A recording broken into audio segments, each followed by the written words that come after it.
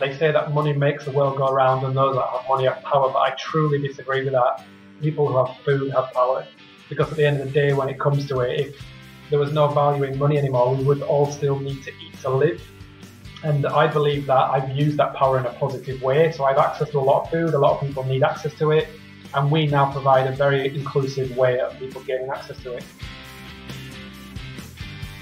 Welcome to the Hospitality Maverick podcast with me, Michael Tingsager. We at Hospitality Mavericks are here to inspire leaders to create heart-centered and profitable businesses from the inside out, the kind that both employees and customers love and support. Thanks to Simply for sponsoring this episode as our partner of the show. We have joined forces because we wanted to celebrate the reopening of society and the industry.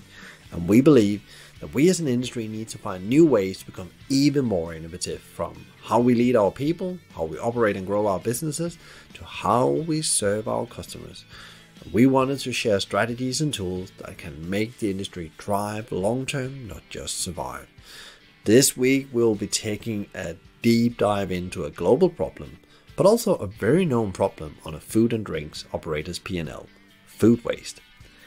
And did you know that over 1.3 billion tons of food produced globally is lost and wasted every year? And if 1/4 of this was saved, it would be enough to feed 870 million hungry people.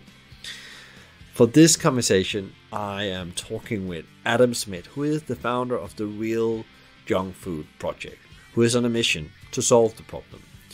Adam and his team are tackling food waste every day and have created a movement that feeds bellies, not just bins. I connected with Adam directly from their warehouse, where him and his team are distributing food to people in need, food that would else have been thrown out or wasted. We dive into why the word kindness is so important for him and his team, and he explains that it's so important that we start being kind to ourselves first, because then we can actually start solving bigger problems of the world. We talk about his learnings around getting the right people in the right seat and how to understand your own limitations as the founder of a business. He underlines the importance of a founder being able to work on the business and not in it, and how you must be able to give your people permission to operate. He shares how he as a leader has developed himself a lot over the years, and he shares inflection points of his journey, from almost taking his own life, reinventing the business totally, and how to find ways to get himself in a more balanced state. Before you tune in, please sign up to our weekly newsletter on hospitalitymavericks.com, packed with more Maverick insights and strategies and tools. Now, please grab notebook, pen, and coffee. This conversation will get your eyes open to a huge challenge we have around food waste, but also give you greater insight into how you build an organization from the inside out by putting people first. Enjoy.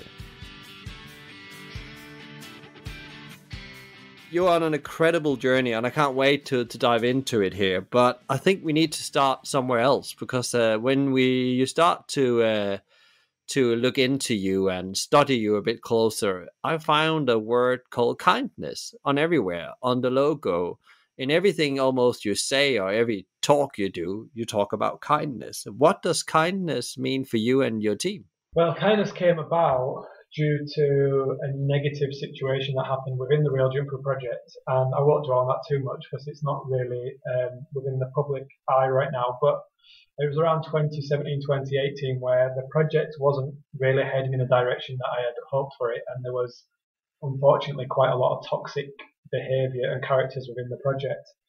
So I kind of restarted the project again through removing myself from one of the companies that I'd founded, and restarted it.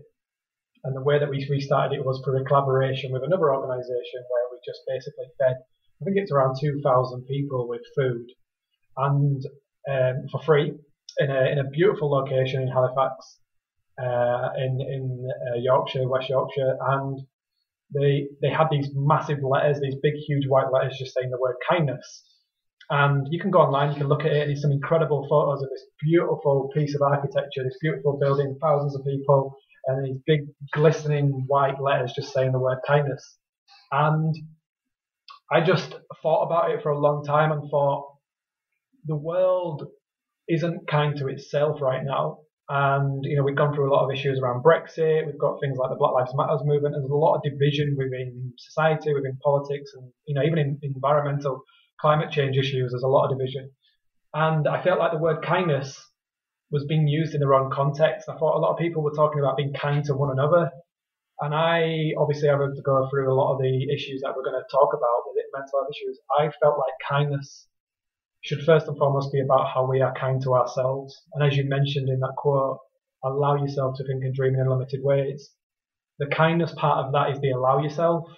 Do we have the capacity to allow ourselves to deal with conflict resolution, to accept that we're not always right, to remove our ego from the equation, to be good to ourselves and to be good to other people? And I think first and foremost, if we can be kind to ourselves, then I think naturally we will be kind to one another. And so for us, the word kindness basically epitomizes how we treat the staff, the volunteers, how we treat the planet. But it all starts with ourselves, and it's a constant reinforcing ourselves around being kind to yourself. And that means things like we pay ourselves a living wage, we take more time off, we give ourselves a big holiday period, we have a 4-day working week that we're trying to implement, a much more cooperative approach to employment and decision making, no hierarchy, and also about how we treat each other within that space as well. So it's a very, very diverse community of people that come together to be part of the Real Junkie Project. So for me, kindness is me. I meet people from all over the world at this kindness warehouse, and they come and take pictures and it's like, oh, I've got the kindness logo behind me and the Real Junkie Project logo. And I constantly have to remind them that this isn't about being kind to each other on the planet. It's about being kind to yourself. And it gets them thinking a very, very different way. Because first and foremost, you start thinking, what parts of me are not kind? What parts of me are not kind to myself? And what things do I have to improve and work on and get better at? And then that's when you start to work on your interactions with other people and your interactions with the planet. It's only when we get to that stage that we can start maybe improving our way of life. It's so interesting when you say that, Adam, because it always starts with you in everything. And actually, the year we just gone through, I've talked with a lot of people the last 3 months where actually taking care of themselves or being kind to yourself is the last thing they have done. They just kept on trying to be, stretch the boundaries. And they're not really having the progress, as you say. They flatline almost here as a business leaders, as family members. Everything comes out of balance because you're not trying to be kind to yourself and stop up and give yourself that time. And I'm including myself. I was there as well. And I think it was November I started to reflect about how do I actually get, at that point, I just said, I just need more balance. I actually need to stop doing things. And that's how you can be kind to yourself as well, and focusing on the few things that really matters and make impact.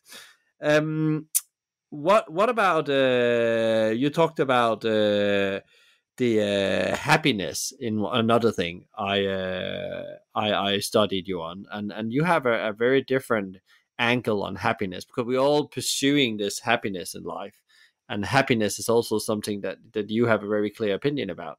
What is your ideology around happiness? So yeah, I struggle with it because of the recent kind of diagnosis with autism. Fundamentally not understanding what happiness is, because I never feel happy or sad. I'm on a constant the whole time. And I feel like for me, happiness is the way that I engage with other people and seeing their reactions rather than how it makes me actually feel. So in fact, I've just been asked a question earlier today about how and why do you do what you do? What gets you up in the morning?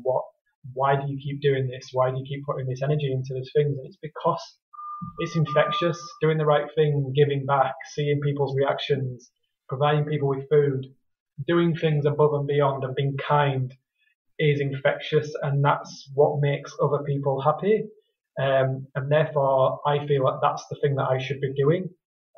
Whether I understand the emotional attachment to it or not is irrelevant, because I can see the impact that it's having on other people's lives. And I feel like if somebody like me, who misunderstands and misinterprets emotions is able to give back and improve people's lives through the simple actions that I have taken, then it must be surely easier for those that understand it better to be able to provide people with happiness in their lives. And for me, I see the world in a very black and white way. Either it is or it isn't. And the grey areas in between, which there's lots of them, I really, really struggle with. And I think I've managed to kind of somehow, deal with my incapabilities of understanding emotions in people, reading people's faces, understanding sarcasm, all those kind of things, and apply that in a way which I feel is logical and a much more kind of black and white way. And yeah, for me, I don't experience happiness. I just see the impact it has on other people's lives. I guess there's some people who would like to have that ability to actually, either it works or it doesn't work. We always, in this emotional where we have to deal with these emotions and read them in a way that it's maybe also a very positive skill you have. Have you noticed that sometimes, especially when you run a project like you do here, where there's a lot of moving parts and a lot of emotion, a lot of opinions? Yeah, I think the best way of summing it up is one of my volunteers said, there's two types of people on the planet. There's people that empathize, and if there's an emotional situation, there's people that will put your arm around you and console you. And there's people like me that will just say, get on with it. And I think we need both types of people in the world. We need the empathizers. We need the people that will put your arm around you and emotionally console you. We need the people that can also crack on with it. And I think there's space on this planet for both types of people.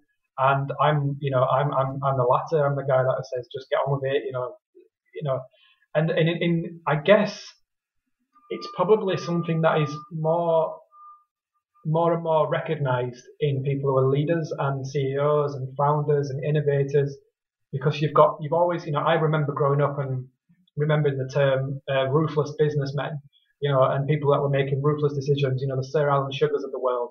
And there's probably elements of like the autism spectrum in some of these people who removed the emotional attachment out of it and are able just to kind of apply logical answers to things. And sometimes, especially when you watch it on these TV programs, a lot of people get emotionally involved in these characters and these people, and I feel like the decisions that are being made are potentially sometimes harsh.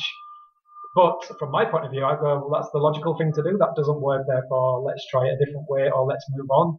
So I believe that there are probably positives that I've taken out of it, which has allowed me to be in the position that I'm in. It does help being somebody in the position that I'm in to be able to make those decisions, remove the emotion out of the equation, and to also be able to move on to take risks as well, I think is another one.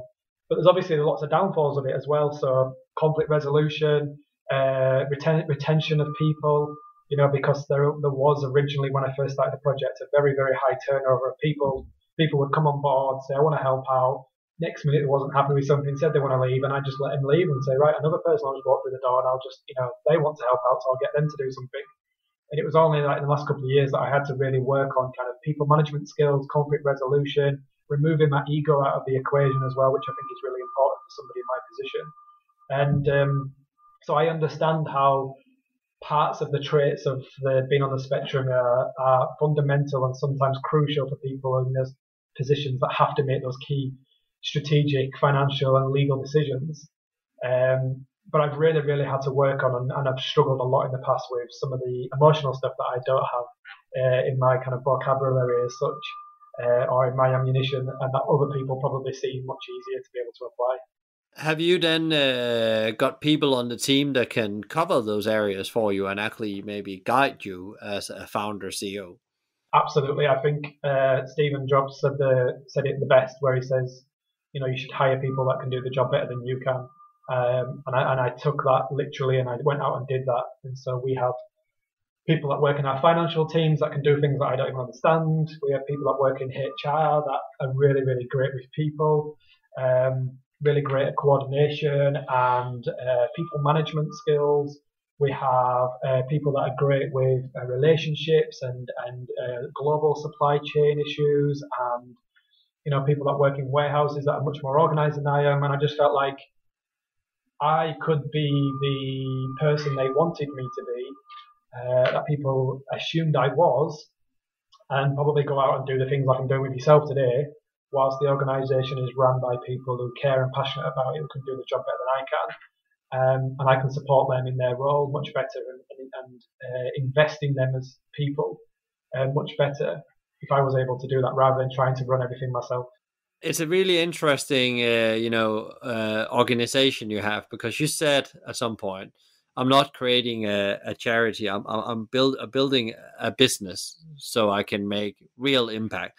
Can you tell the audience about, that doesn't know about what kind of scale the business is now, the journey you've been on, and the journey you had yourself prior to that led to starting the business? Yeah, well, the business chronologically basically started in 2013 as a single cafe in Leeds. Um, after the back of a lot of media exposure in 2014, that grew, and at the height of 2016, we had 126 projects in 7 countries worldwide, which was all connected autonomously through this very simple partnership agreement, which allowed them to use the name and the model and the kind of principles behind what we try to do in terms of the circular economy model. And giving people, especially strangers, too much autonomy basically imploded on us, and we suffered the consequences of that. Taking liability for people we were not aware of, and organisations doing things that we were not entirely in control of. So although it had its good points and it grew and it exploded very, very quickly, it also then imploded. So we downscaled and we kind of devolved slightly to the point where we're at now, where we're in a 15,000 square foot warehouse, which redistributes and intercepts food on a national and international level. So we're able to do the work that the network was doing previously, but in a much more kind of controlled fashion. It's also very, very attractive for people to work with us in that sense, because we've got a little bit more control and autonomy over the decisions that we make, and we also make sure that any issues around food safety, logistics issues, decision making can all be done in-house rather than passing it on to another organisation who may or may not have the same processes in place that we have. So yeah, we've now got to a stage where we're feeding, I think last year we did 1,500 tons of food in this warehouse in Leeds. We only opened it in July during the pandemic. Went from 4 members of staff to 20 something members of staff, I think it is. And I think the maximum we've got now is around 350 volunteers. And that was the equivalent of around 3.5 to 4 million meals a year that we started to intercept, which was like nearly double the biggest year we'd done previously as an entire network as well. So as a single organisation doing things better than what we were doing previously, we were able to do much more and be more productive and get access to much more food. And also the pandemic accelerated a lot of that as well in terms of access to the food and the scale of the growth as well. But then personally, myself, I started the project back in 2013. I got the idea whilst working on a farm in Australia. And prior to that, 10 years ago, pretty much now to the day, I'd suffered a very serious suicide attempt. And 15 years prior to that, I'd gone through a lot of abuse and trauma and institutionalised into care, remanded into prison, sectioned into mental health hospitals, suffered substance abuse. There's pretty much nothing I haven't been through as a child, all the way from the age of like 10 years old, right up until that moment when I was 25, when I was assumed dead in a car when I was found by the police. Unfortunately, I survived and came round and decided to go to Australia to run away from all my problems, and that's obviously when I started to work on myself a lot more, and I opened up my eyes to a global community, interacting with people from all over the world, which I think every single person on the planet should do, and I started to find myself more still making mistakes, but not reacting or going down some of the dark paths that I was going down previously. Prior to the suicide attempt, and making more efforts in terms of turning those situations around much more productively. So it's been quite a roller coaster life, and even in this year alone, we've accelerated our growth already this year in terms of our forecast and our production. But We are now one of the fastest growing social enterprises in the UK. We are dealing with volumes of food nobody has ever witnessed before, and we're trying to close the loop by putting much more infrastructure into our growing projects, and by having a community farm on site so that we can start closing that loop a little bit more and start producing food, using surplus food as waste into composting schemes, so that we can then hopefully then have a massive impact on supply and demand and the way that we deal with waste and waste management of surplus food in the future. So yeah, I think mainly because of what we spoke about previously about the kindness situation and the happiness and putting a lot more effort into working on myself, I've effectively then become a better version of myself, which has allowed me to be a better CEO, a better father, and a better person to be around in a workplace because I'm not dealing with a lot of that trauma. And I'm still in therapy now. I go every 2 weeks to therapy. I put a lot of effort into going to that therapy. I think it's very, very important. I don't think you can ever dismiss the importance or the impact of what therapy has, especially if you've been through a lot of trauma. And just constantly keep on working on some of the situations that I struggled with previously, which has allowed, I think, the company to be in a better position than it was previous to that. And I think the scale of the growth isn't a coincidence in regards to how much effort I've put into trying to work on myself as a leader as well.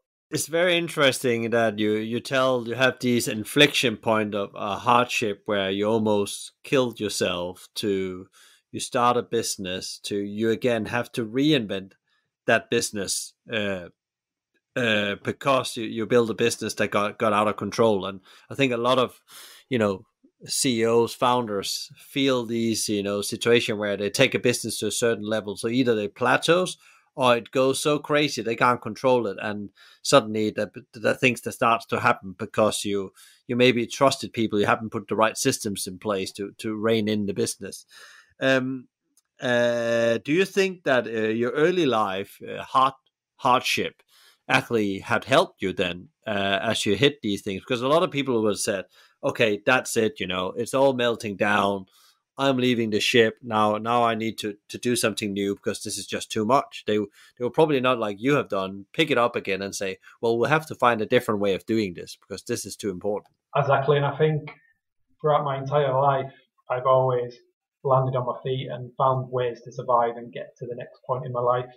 I think the best analogy I've ever come up with is it was my life was like a hammock, and I was sat in this hammock, and the strings that were attaching it to the trees, there was very, very few strings, and I was very, very close to that final string being broken, and for me to fall and crash and effectively die. That didn't happen, and all I've done since then is just attach more strings to this hammock so that there's a much, much wider safety net, so that I feel comfortable in my personal life and also my professional life. I'm putting a lot more kind of stability into my life and a lot more structure, not just also as a person, as a father, but also in the organisation as well. And when you start to implement all that structure and you've got things to fall back on, you get to a position where I think I'm at now, which is, one of the advice points that I'm probably going to mention later, is I'm in a position now where I can step away from the organisation and the organisation can still fundamentally work. Obviously, I have a lot of passion and drive behind what goes on. And there's a lot of things like, for example, the podcast that I'm doing with you and the media stuff that I do as well, which brings a lot of attention to the project, and rightly so, and it gives it a lot of credit. But I'm able to sit in this room with you today and speak to you whilst the organisation can still stand on its own 2 feet, and it doesn't need Adam Smith to run it. And I think that's fundamentally one of the key things that I've tried to put in place, even though at the point of where I had to kind of rejuvenate the project, is to really, really focus on how I could remove myself from the equation, because it was never the second time round going to be seen as a sustainable organisation that looks attractive to work with if Adam Smith was running around doing all the work and burning himself out effectively. And I think that's something that I've recognised in lots of other people in similar positions to me, and something that I massively advise on when it comes to discussing issues around how the organisation can be sustained and how you can sustain yourself as well. What is then for this incredible venture? What is the next step right now, Adam? Because you have reset the organization, you're on a new path, but is it with the same ambition to conquer the world and share the model across the world? Because I guess it's a different delivery model than before as well. So it's maybe more scalable. I don't know if that's correctly understood. Yeah, it is much more scalable now than it has been before. A lot of it will be done internally, so there'll be internal growth in order to cover the areas where there's gaps. Um, there'll be less of a kind of an autonomous franchise, I think is the best way to describe it. Obviously, a lot more investment into people. But from day one, when I started the Real Jumper project back in 2013, we set out to feed the world, and that hasn't changed.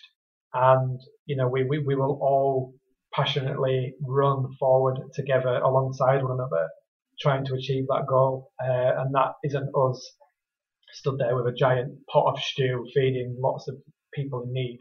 That's us educating the world around the issues of food waste, exposing the problem, and working and collaborating with other people and organisations to try and come up with much more responsible and sustainable solutions of how we access and produce and manage our waste across the world. And I think the model that we've got now, the streamlined version of what we do, is much more effective. It has greater output. It has greater impact. It allows us to turn over food much quicker, reduce our waste, and it allows us to do the very thing that we set out to do from day one, which was what you mentioned earlier, is to feed bellies and not bins.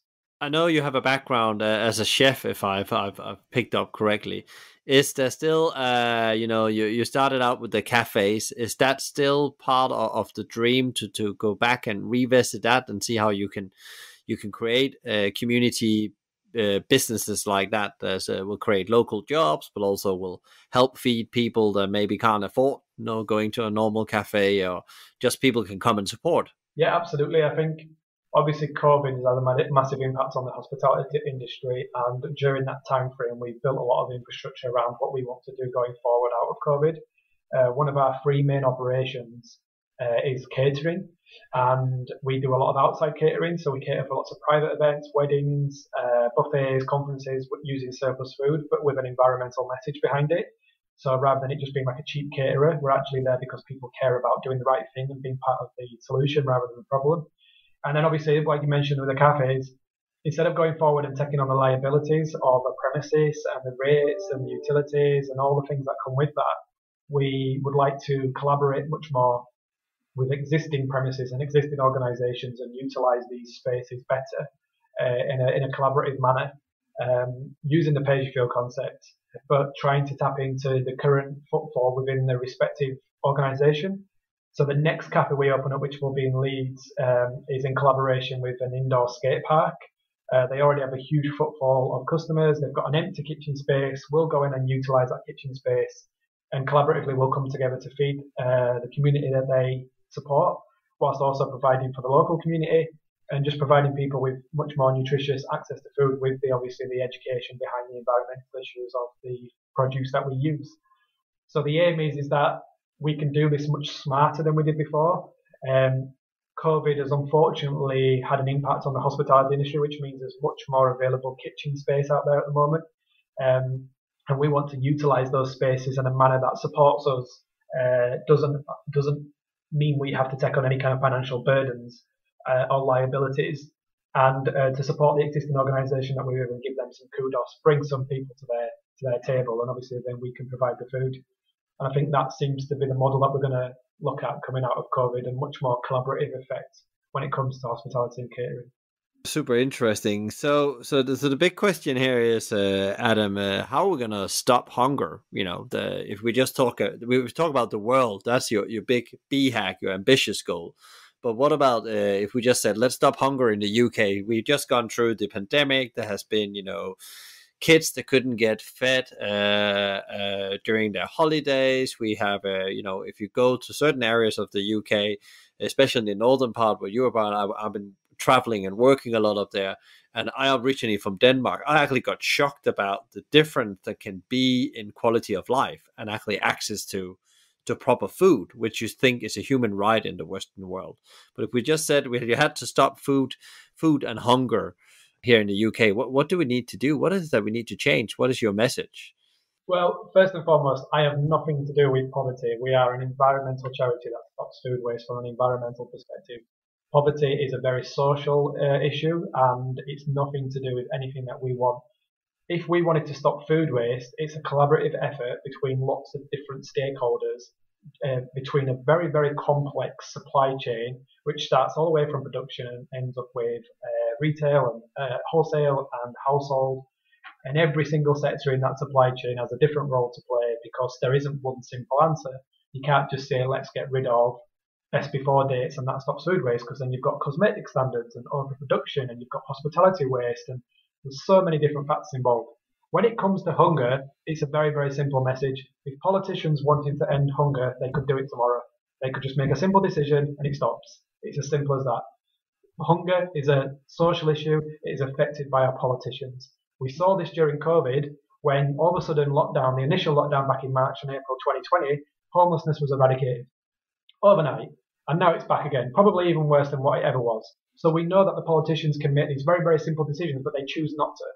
When it comes to food waste, it's an environmental issue. It's something we're going to have to do as a global community together to try and come up with much more responsible, sustainable, seasonal solutions to tackling lots and lots of different variables within that supply chain. There's no simple answer to it. But, I truly believe that there's people that need poverty to exist in order to profit from it. I believe that there are people out there that invest in plastering over the cracks rather than dealing with the root cause. And there is absolutely no reason in a supply chain in a very, very affluent country such as the UK that there should be anybody going without, because it's a paradox that we overproduce and we also waste when there are people that go without food. And that's a paradox, and therefore it shouldn't exist, and it does exist. And some of those answers are going to have to come straight from the people at the top who can make these decisions. I believe they choose to make the wrong decisions. And unfortunately, as we both know, especially in the north of the UK, especially in some of the more working class towns and cities across the north of the UK, there are probably millions and millions of people who are not accessing their basic human rights because of decisions that are made in central government. And for me, that is a very, very simple answer. Politicians make those decisions, not us. They cannot do anything around food waste, but they certainly can stop hunger. And then just to add to what you just said, Adam, one of the things I did a podcast last year, a little series about hospitality and the infinity game. It's about long-term thinking, about doing the right things for people, communities, and the planet. And one of the things we were talking about in one of the episodes was No Planet B. There's a book called No Planet B. And the fact is that we produce about 5,000 calories per person living on this earth every day. And we only need about 2,000 to be well fed. And the rest is waste. And that's shocking. That when I read that book probably 4 or 5 years time ago, the first time, I was like, wow, okay, this. I knew there was a food waste problem from being in hospitality. I just have stopped that so many times myself in operations, but I didn't know it was that scale. And that's what people have to understand, is the amount of food we produce right now per human on the planet, and actually how many hungry people there is crazy. Yeah, but the two are not related, because you have overproduction and you have waste. And overproduction of the calories that you mentioned then, the calorific growth of food in the world right now, a lot of those calories are diverted towards livestock. So there's a lot of animals that are accessing those calories before humans do. And then those animals are slaughtered, those animals are put into plastic, and then they're shipped all over the world. And we do not consume that much in terms of calories when it comes to animal protein, and then it's wasted. So you've got the element of waste additionally to the element of overproduction. And then to add to the paradox further, you have people that go without. Now the stats are, which are completely fabricated, 1 billion tons of food is wasted on the planet worldwide every year, and over 1 billion people don't have the basic access to food. Well, as I mentioned earlier, the way that I see the world is very black and white. Well, if you've got 1 billion tons of food going to waste and you've got 1 billion people that go without, surely just connect the two together and plug that gap. Surely there's a logical solution to that. Obviously there isn't. There's a lot of different variables involved and players involved in that game. But it doesn't make any sense. Like, we talk about the changes of diets. We patronize people for eating animal protein. We're constantly pointing fingers at who should and shouldn't be eating what. But nobody stops to think about how much we actually waste. And I think before we start talking to people about what they should and shouldn't be eating and patronizing them about their calorific intake and, whether they're vegan or whether they eat meat, we need to start looking at how much we actually waste first, tackling the issues around waste before we start looking at the reasons of why people choose to eat what they eat.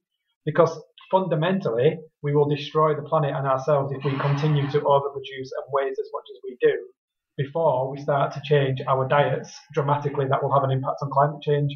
So we live in a paradox, and you cannot come out of a pandemic continuously living in a paradox and expect positive outcomes, especially when it comes to climate change, because planet Earth will balance itself out in some way, shape, or form. And I think both of us understand this, but I see it on a daily basis. All you have to do is switch the TV on, and there are things happening on this planet right now that are not normal.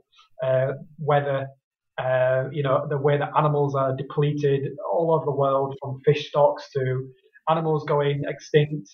There are things happening at a much, much alarming rate than ever before. And it's to do with the fact that we live in this paradox. We cut down trees to raise animals, to put them into plastic, ship them across the world, dump them in the ground because we don't need them. And then the only thing that can counteract that emission is the trees that we're cutting down. And it's this vicious circle, paradoxical approach to food that we need to stop. And luckily, COVID highlighted a lot of that for us.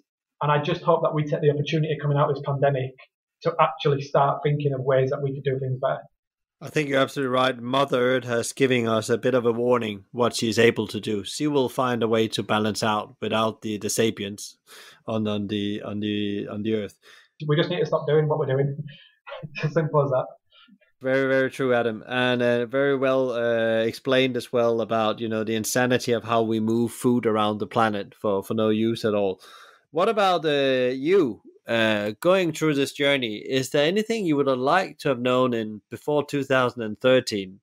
Is there something where you think, oh, I would have loved to know that, because that would actually have made me to be in a better position today? And what is that thing, and what was that learning you got from that?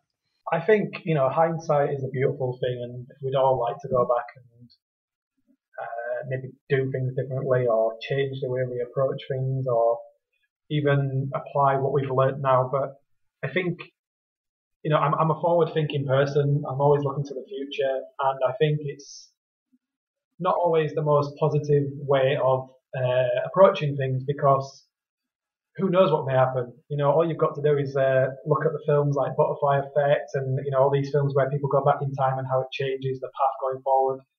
I just think it's a really, really dangerous kind of rhetoric, because I would love to go back and say, invest in people and invest in human resource and make sure you've got a sound financial team to support you, and apply infrastructure, and don't speak to this person that way and don't react that way. But the reason that I'm here, I am today speaking to you, and you could classify it as a successful social enterprise, is because I didn't do those things, and I learned from those mistakes, and then I put actions to make sure that it didn't happen again. And I think for me, that is something I would probably go back and say to myself, is always keep learning. No matter what, you do not know all the answers. You will learn every single day new things.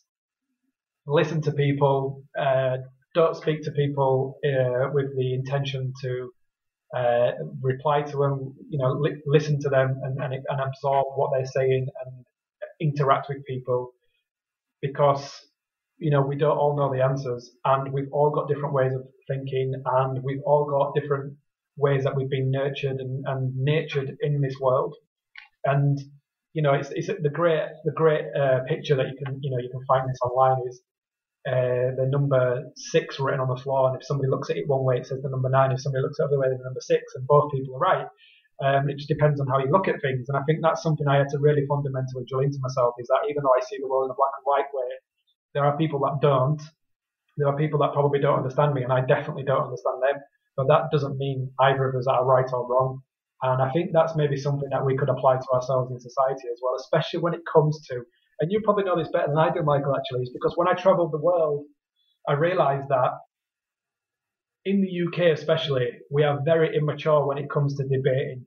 And I think Brexit and Black Lives Matter has absolutely shown how things that we don't necessarily agree on have divided us so polarised. Whereas if I travelled around Europe and I travelled across Australia and South Asia, and you see the level of maturity that people can have debates, open and honest discussions, and respecting and understanding people's differences in opinion, and fundamentally still being friends whilst having differences in opinion. You can't do that in the UK. You either believe in leave or you remain, and that was it. And it was like, whoa, what about if I think that there's a good thing from both sides? And I just think that maybe we need to mature a little bit as a society, so that we can start having much better conflict resolution and debates and open and honesty around things that divide us so much as a society. But fundamentally, we can all still go outside of our doors and still function as a race, and we can still go to work, and we can still travel, and we can still go on holiday and do all the things that we were doing before. But we just have a difference in opinion. And I don't think that should be the case. I think we need to start looking at ways of how we respect one another's opinions more. And that's the thing that I had to work on, a lot is I am not always right. I am definitely not always right. And I had to respect that just because I founded an organization that's seen as radical and seen as something that's having a much revolutionary approach into the food system, that there are going to be people that disagree with me, and there are going to be people that have better ideas than me, and I've got to respect them and still focus on what I'm doing and somehow embrace those differences. And I think that's something that we can all learn as well as a society. It's super interesting what you said, because there's a lot in this conversation. You come back to mindset and how you approach life and how you learn from your mistakes and failures.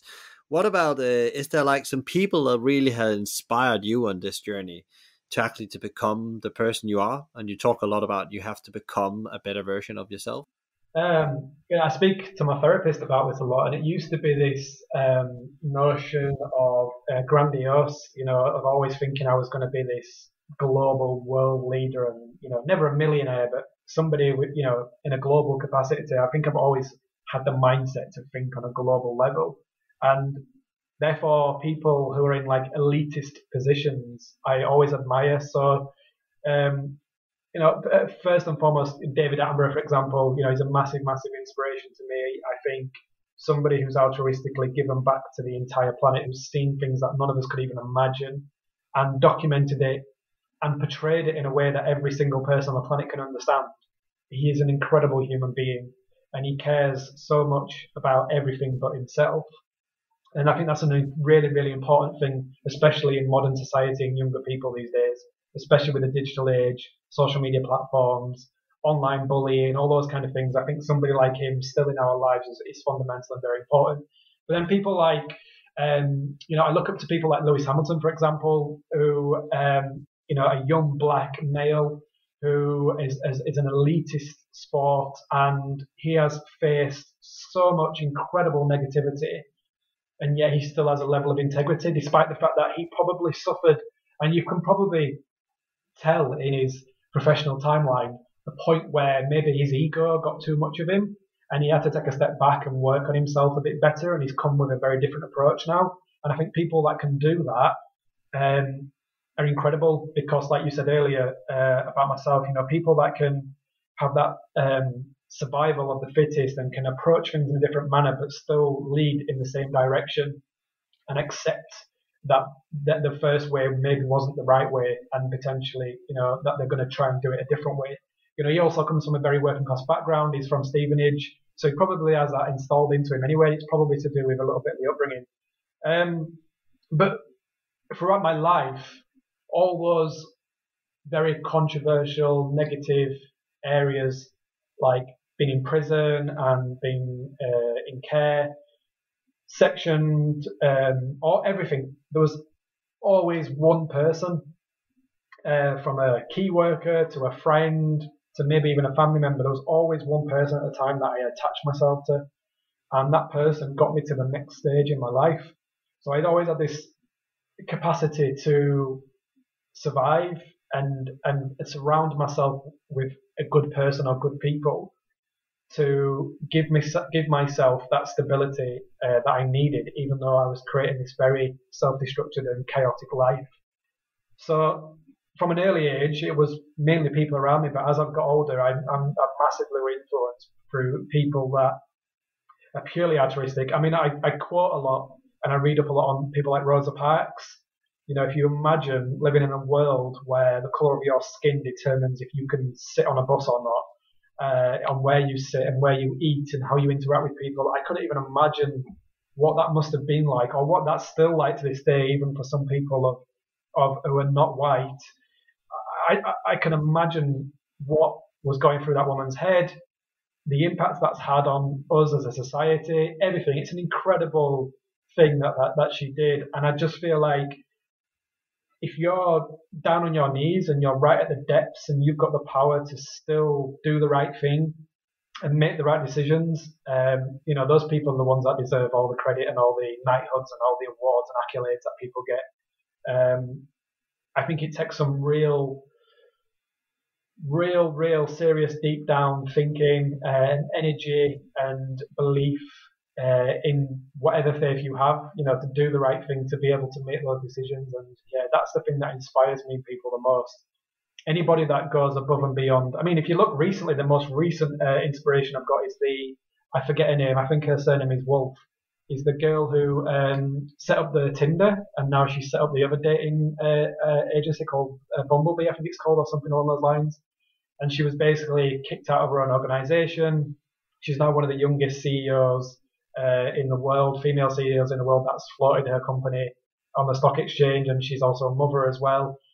And I just think those people, I mean, Jacinda as well, the New Zealand Prime Minister, people like that who are just incredible centrist people who can make incredible decisions, even whilst being a mother and all the pressures and stresses that come with that, to empower people locally, to do the right thing regardless of all the backlash that she received across the world, even from her own people, to make those incredible decisions. I just think that those people are incredibly inspirational and incredibly empowering, and those are people that we should be holding in high regard and using as influential characters to the next generation.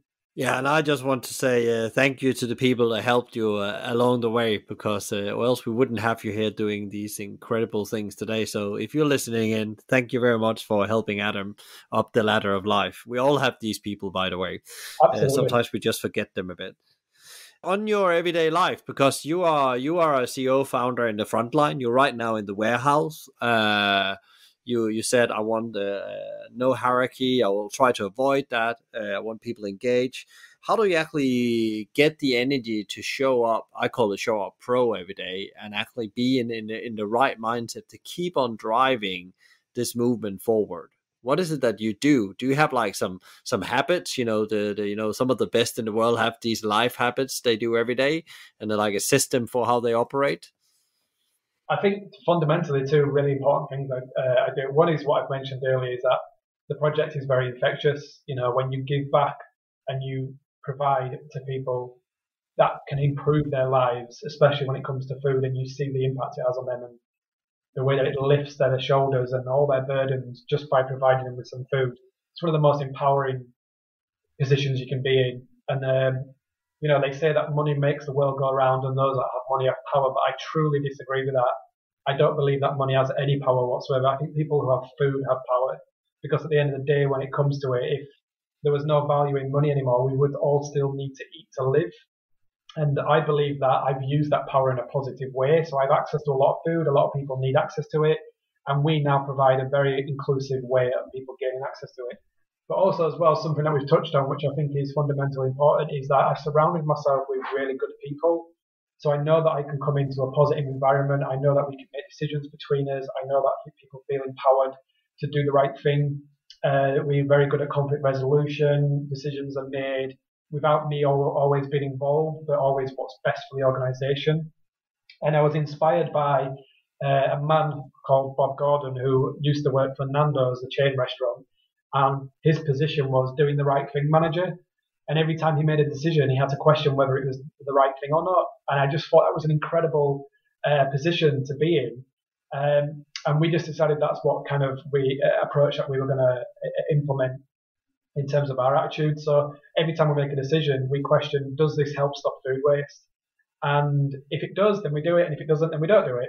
And it's just infectious, Michael. You know, it's there's no trick or technique that I do. You know, I'm not doing yoga at 5 o'clock in the morning or jumping into ice baths or taking 24-mile runs or anything like that. I focused on working on myself better from a mental health perspective. I think next I really want to work on myself much more physically. So I changed my diet drastically to a much more plant-based diet so that I wouldn't have as much inflammation in my body. And, I did a lot of work around nutrition and health. And that's my choice. I don't patronize people for what they eat, but that's my choice. And it did have a positive impact on my body and on my mental health as well. And then I also, like I said, I surround myself with those good people so that I can have, and I think what's important, something we touched on earlier about the way that we debate with one another and conflict resolution and our maturity when it comes to how we are polarized through some of the changes in opinions. I think what's really important as well is I surrounded myself with people who don't always agree with me and are not always similar to myself, because I think it's really important to get as many different points of view as possible. And I struggled with that massively. I really, really, really struggled with that, because anybody that wasn't environmental and didn't want to save the planet, I just said, well, stuff you then, you're not part of this. But, I've even got people who are very right-wing, kind of Tory voting, non-environmentally focused people who probably have some extremist views that are very different to the way that I think, and also support issues that I believe shouldn't exist. And I've even surrounded myself with people like that who probably are not as much as aligned as people who are stereotypically aligned with projects like ourselves, or maybe more left-wing thinking people who probably, go more towards kind of the Green Party type feel. So I felt like instead of just surrounding myself with those type of people and creating echo chambers, I surrounded myself with lots of different types of people who are probably not aligned with my way of thinking and maybe the project's way of thinking, because I needed as much input as possible to understand different points of views, to be able to make decisions which was the best decisions for the planet and for people as possible, without feeling like the way that I wanted to do things was right, because it's not. But I believe that fundamentally we can get to a place where we all agree and we all benefit. And that's the drive and the passion that I have every day, every time I wake up and I come into work, is knowing that everybody has a voice, everybody has an opinion, and we're taking those opinions to try and put into place practices that we feel will benefit not only the planet, but as many people as possible. It's super interesting what you say there, Adam, because when I work with my own teams in the business I'm involved in, or sit on a board, or advise people, I always talk about the right people on the bus in the right seats.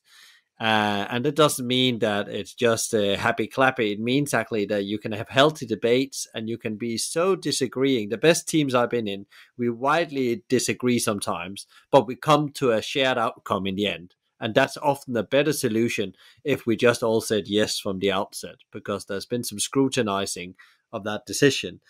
And so many teams don't have that element where they actually utilize each other's strengths and differences.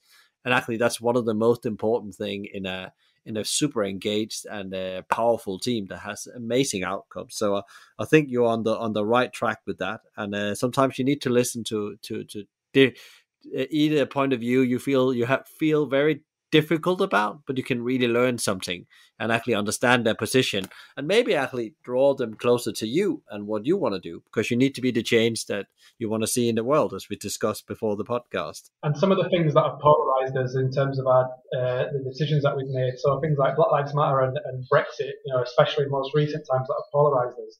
I think a lot of people on either side don't feel listened to. And I think that's fundamentally the biggest problem. It's not necessarily that we've got a difference in opinion, is that they don't feel listened to. So we've obviously exited Europe as part of Brexit, and a lot of the people that voted to remain just didn't feel like they were listened to. And there's a lot of people that voted to exit that also felt like they were not listened to. And so this polarization fundamentally didn't even actually tackle any of the issues that both sides of the party were disagreeing on, which is really, really important, like you said, to feel listened to, because we may have all gone, you know what, you're probably right, let's do this, rather than the polarization that's happened, which has caused so much friction, especially in this country. Yeah, I think you're absolutely right, Adam. We had talked now in this conversation about some huge challenges, some really global challenges. Some of them are actually on the UN's 17 goals of to improve the world. What advice would you get to leaders, CEO, founders like yourself out there trying to make a better impact on the world? What should they do right now if we want to stop the death spiral of what you discussed earlier? I think there's an opportunity right now coming out of Brexit to be able to do things different to how we did them before. Not necessarily better, but definitely different. It might lead to things that are not right, but there's an opportunity.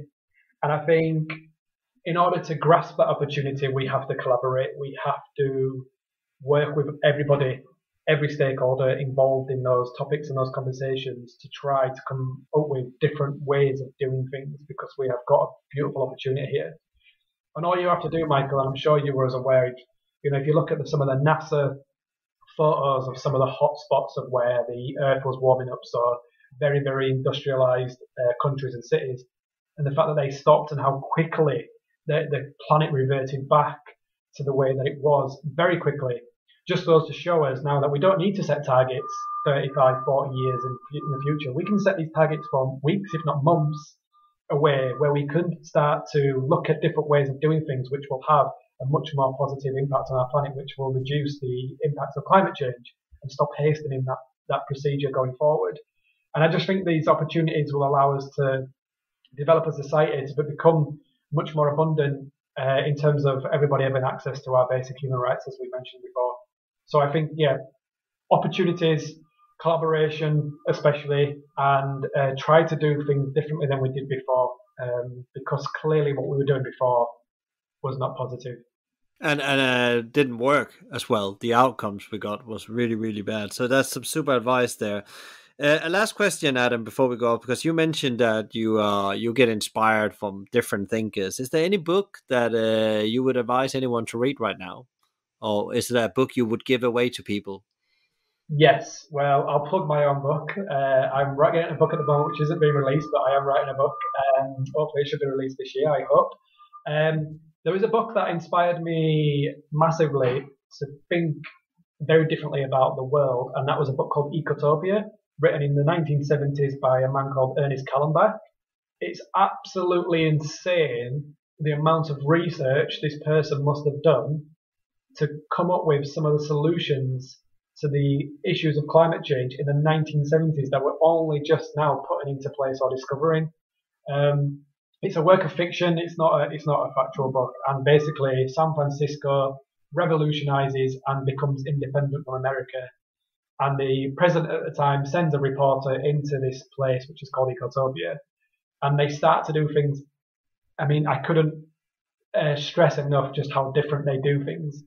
But they focus on the fundamentals of nurture and nature. So one of the key things they do is they realize that when children are born, they instantly need their mothers and their attachments of mothers and that touch, and it's a much more social approach to childcare rather than females struggling on their own.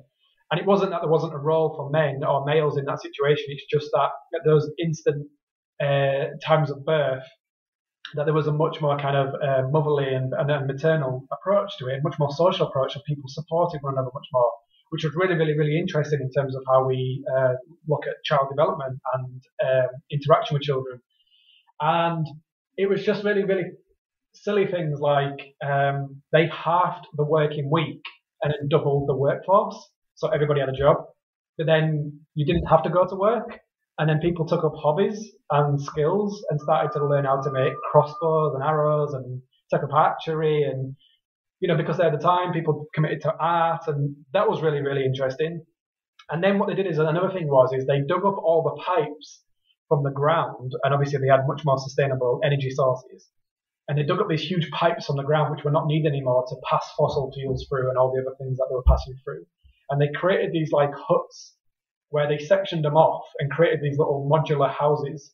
So basically you didn't even need anywhere to live. You could just sleep at one of these places and move on to the next one.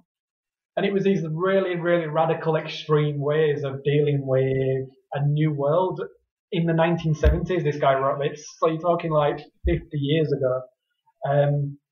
I don't know how he managed to come up with some of these things, but it made me to start thinking, especially around the project, around we have a very tunnel vision approach to the future where we believe we've got to keep going in this direction. But what this guy said is like he did things so dramatically different as a kind of social experiment that the reporter who went in actually stayed and lived there and didn't go back and report back to the president because they were so embraced in this community.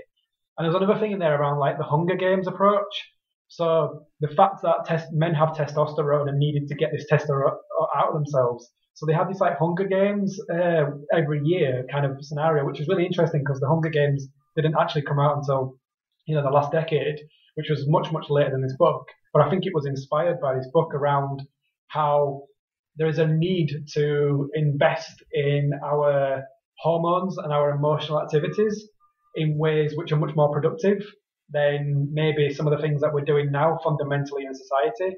There was no crime, there was no murders, there was no rape, there was no sexual assaults, or nothing like that, because they fundamentally applied those things into everyday society, so people could get out what they needed emotionally and from a hormonal perspective, and then could function in everyday life as they see fit. And so it was really, really, really interesting how this guy had this approach to these radical ways of potentially doing things different, which seemed very radical at the time, but now probably seem like more like common sense.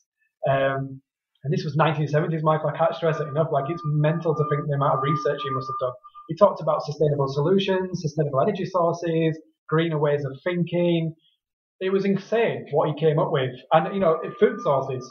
So foraging, hunting, those kind of approaches to food rather than this mass-produced, forced factory farm style approach that we've got where we overproduce and waste. It was just, and people could eat animal protein if they foraged or hunted it themselves. And I think that is a much, much, much more sustainable way of accessing sources of protein if that's what we decide to do, which doesn't have a detrimental impact on the population, the biodiversity of the species of different animals, but also about on our climate as well. Because as we've seen more recently, the issues around climate change are having massive, massive impacts on wildlife. I think it was only a couple of days ago I was watching an article around how great white sharks have left the bays of South Africa now because of the rising temperature, which is having an impact on some of the metals in the water, which is having an impact on the reproductive system of great white sharks, which is having a massive impact on the populations of jellyfish and squid, because they've now taken over everything, which means they've now become an invasive species. And it's like all we did was burn the ozone layer, which has increased the temperature in the oceans, and it's had a huge impact on some of the most apex predators on this planet. And it was just incredible how much effort and energy this guy had put into a very, very short book. Fiction, it's quite funny in places and really radical and extreme in others. But it got me to think about things very differently and going, the only way that I can prove to people that there can be a different way of doing things is by actually going out and showing them and doing it and giving them the alternative. So choose to be part of the solution or choose to be part of the problem. And I think that's what I got out of the book. So yes, if you are interested in climate change, about fundamental radical solutions to our basic infrastructure of society, then definitely go and look at that book.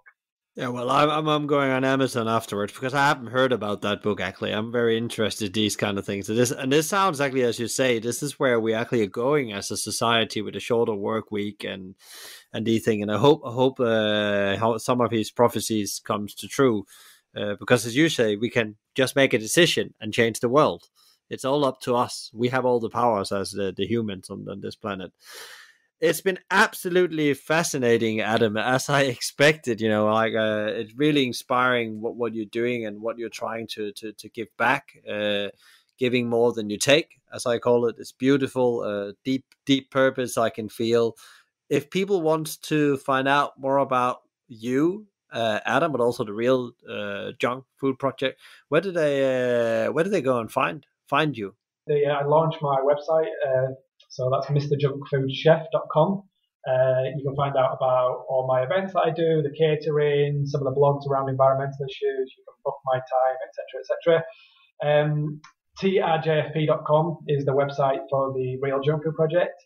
And obviously we've both got social media channels that support that. And you can do all sorts of things on our website, from purchasing a box of food to volunteering to accessing food on a national level to finding out about all the wonderful and weird and wacky ways that we deal with food and food waste, and how I probably lead and drive a lot of that wackiness. So both have websites, we both have social media channels, and you can pretty much just Google us and you can find us. But if you do type in Adam Smith, then there is another Adam Smith, which is a little bit more popular and famous than I am, that you may come across before you find me. So just be careful you find the right Adam Smith. We'll make sure there's links in the show notes, so you'll all be able to find him out there. Adam, thank you so much for your time. Keep on adding positive things to the world, and I send you and the team power, energy, and love to move on through the next couple of years. Thank you. I appreciate it very much. It's been a pleasure coming on. I really appreciate it. Thank you so much, Adam, for sharing your story and learnings about how to build a movement and a team that do good by feeding people in need and also having a positive impact on the planet. If you want to get more insights on how to rethink the way businesses' role are in our society, please tune in to episode 52, Time for a New Business and Economic Paradigm, with Tom Ribbon, the CEO and founder of On Purpose. If you enjoyed today's conversation, please share, rate, review, or subscribe to one of our channels. A big thank you to BizSimply for supporting us, bringing great insights and strategies and tools to help the industry thrive, not just survive. Check them out at bizsimply.com or visit them on their social at BizSimply or BizSimplyHQ. And you can also email them directly on advice@bizsimply.com. Tune in next time for another interview, and in the meantime, find out more about us and subscribe to our community and download free leadership tools at hospitalitymavericks.com. And don't worry, if you did not get all of this, there will be links in the show notes. Thanks for listening, and be Maverick.